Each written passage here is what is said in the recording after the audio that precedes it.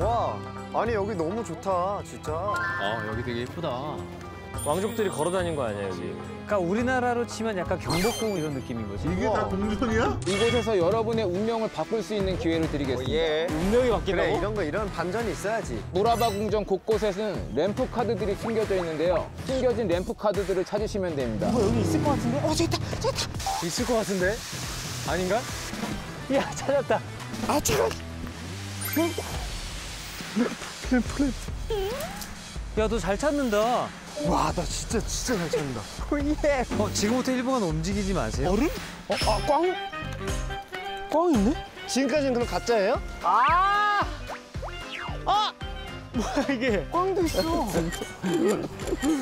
지갑. 깜짝이야. 깜짝이야.